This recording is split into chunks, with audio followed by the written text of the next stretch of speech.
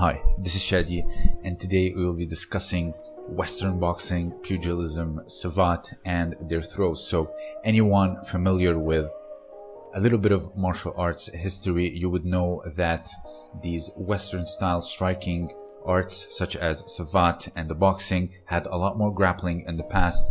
For example, boxing and the Queensberry rules that happened progressively removed a lot of the grappling and a lot of the stuff that used to happen in the past, made the sport more specialized and more safe. Savate, same thing. Any discipline today is going through some rule change and becoming specialized in something. Brazilian Jiu-Jitsu, striking, karate, etc. So what we will do today is go through Kojiro Sakurada's book of 1904 that's discussing Western boxing. Of course, the link of the National Diet Library book will be in the description below. And of course, thank you Eric Shahan for shedding light on these little gems. And of course, as a judoka, what I will be doing is actually comparing it with the judo and some wrestling footage, gi and no gi. So the first which is the obvious one, is going to be your classical O Soto Otoshi, which you will see it in the Gracie self-defense, in karate, and a lot of disciplines, but here you can see it also in Western boxing.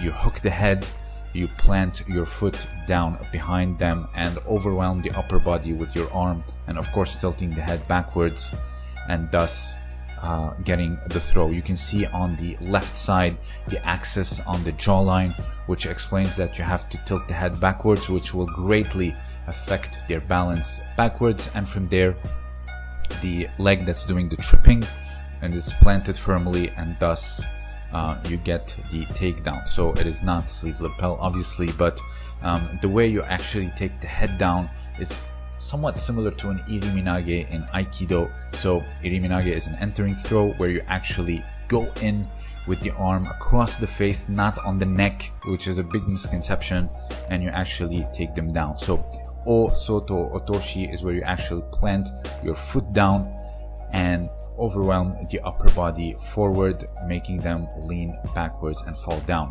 So it's different than an O Sotogari. This is an O Sotogari where you actually reap away the leg backwards and upwards, not so much planting your foot down, like quote tripping them.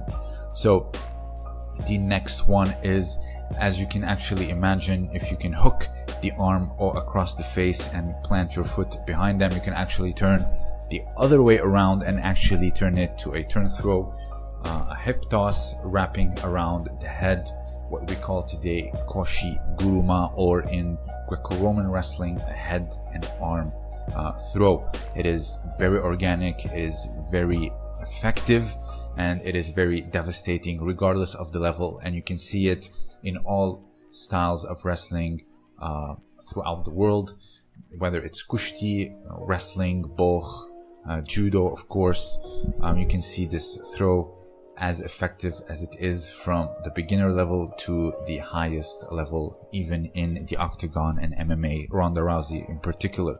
So koshi guruma is a throw that kids learn, but at the same time you can see it on the Olympic stage. So this is it. You basically pull them towards you, wrap the head, load on the hips, and wheel them over your hips using the headlock to actually finish the throw. So it's not a hip toss per se, but the arm that's locking the head is doing a lot of the steering and a lot of the guiding, which is very important. It is called hip wheel because you're wheeling them over the hips. Here you can see Greco-Roman wrestling as well. Absolutely devastating and absolutely brilliant and aesthetically pleasing to watch. So the next one, which is the final one, being your classical, fireman's carry, or kata guruma, shoulder wheel, a teiwaza, a hand technique, one of the most brilliant techniques of jiu-jitsu. You can find it also in sumo. You can find it, of course, in folk style, freestyle wrestling, but in today's judo, the Olympic judo, it is unfortunately a lost technique. There's a sleeve variation.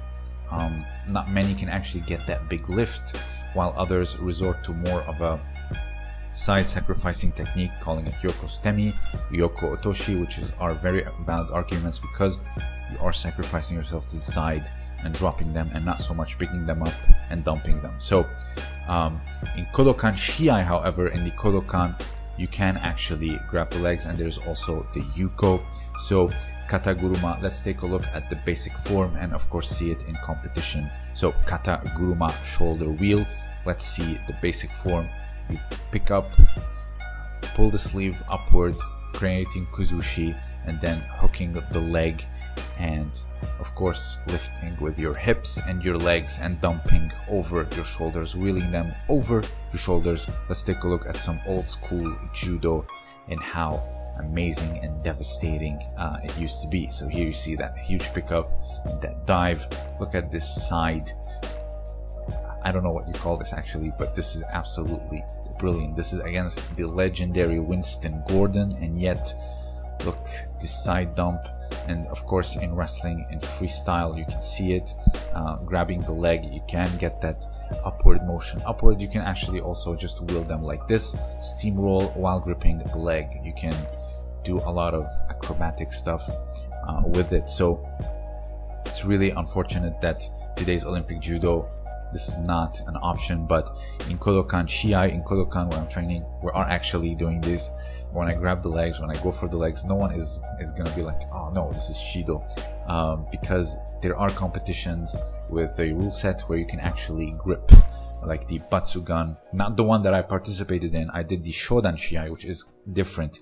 A lot of people commented, you know, you won the Batsugan. No, it was the Shodan Shiai. Batsugan is for the black belts only. So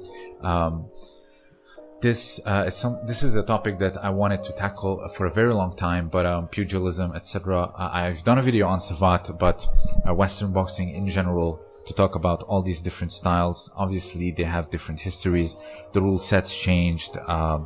Every Western style of boxing has its rule change history or story, but to put them all in one video, and as Sakarada called it, Western boxing, so Savat, pugilism, etc., I would imagine they all had these throws when they grappled back in the past. So I'll link my Savat video towards the end.